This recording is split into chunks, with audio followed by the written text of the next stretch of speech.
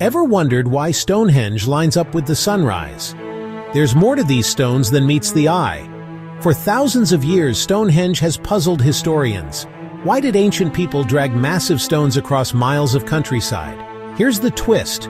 Every summer solstice, the sun rises in perfect alignment with the monument. Many believe Stonehenge was built as a massive astronomical calendar, helping ancient Brits track the seasons for farming and rituals. But there's more. Scientists still debate whether it's a burial site, a temple, or something else entirely. The truth? We don't know for sure. One thing's certain, Stonehenge is a 5000-year-old riddle, and the answer might be written in the stars. What do you think Stonehenge really is?